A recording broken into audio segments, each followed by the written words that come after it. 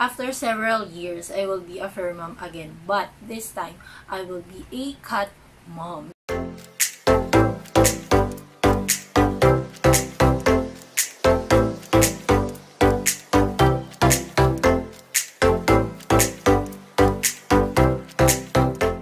Hello everyone, this is Sarah Francisco and welcome back to my channel. In this video, I'm gonna show you the things that I bought for my soon-to-be pet. Wala pa siya dito, nasa Bulacan pa siya.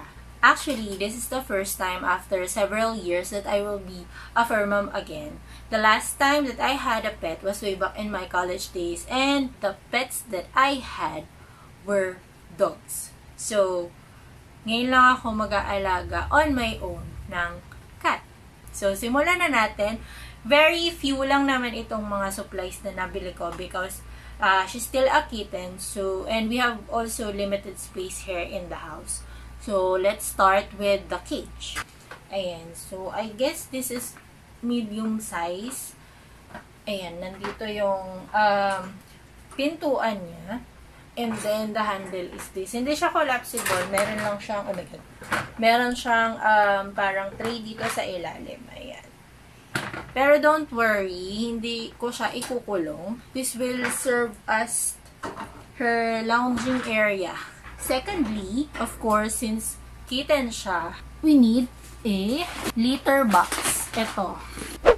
I guess this is an extra small. I'm not sure. Pero binili ko lang siya dyan sa malapit dito sa amin. Walking distance lang. And of course, with a free shovel. Ayan, para dito. Next, of course, kapag meron kang litter box, meron kang cat litter. At ito yun. Ito, binili ko 5 liters muna. Ayan. Meow Planet with lavender scent.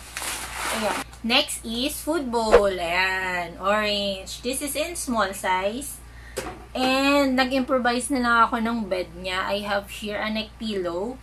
Ayan, nabutas na kasi ito dito. So, tinahi ko na lang. And then, I have here a throw pillow case. Ito.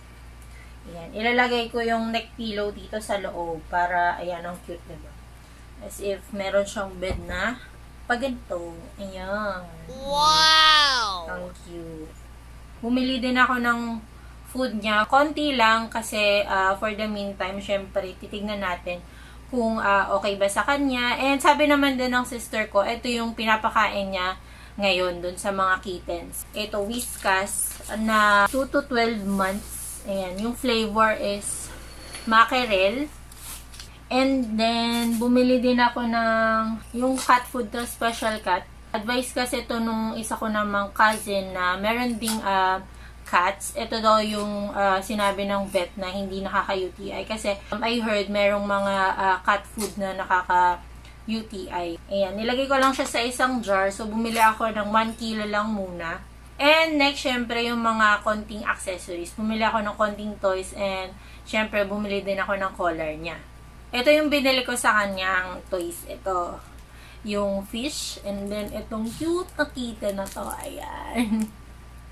Yung, binili ko lang dito sa Shopee, catnip daw yung loob nito. And, bumili ako ng 3 collar niya. Isang green, blue, and red. Ayan, para may palette-palette siya. O, diba? Ang taray. Ay, of course, bumili din ako ng nail cutter. Sa Shopee ko lang din to binili. Ayan, maliit lang to. Ayan, pang kitten lang talaga siya. Bumili na rin ako ng vitamins niya. Ito, LC Vit Syrup. Ayan. Tapos, isa pang klase ng cat food, yung Smart Heart naman. And, syempre, yung syringe. Para pag-iinom siya ng vitamins. Ayan. Lastly, bumili ako ng organizer. Lalagyan na ng mga gamit niya. Ito. Nabili ko lang to sa supermarket. Ayan, dito ko lalagay yung mga cat food, ganyan. Yung mga gamit-gamit niya kung ano-ano. And then, bumili ako ng rug para dun sa cage. Yung maraming rug lang. Ito yung mga ganito.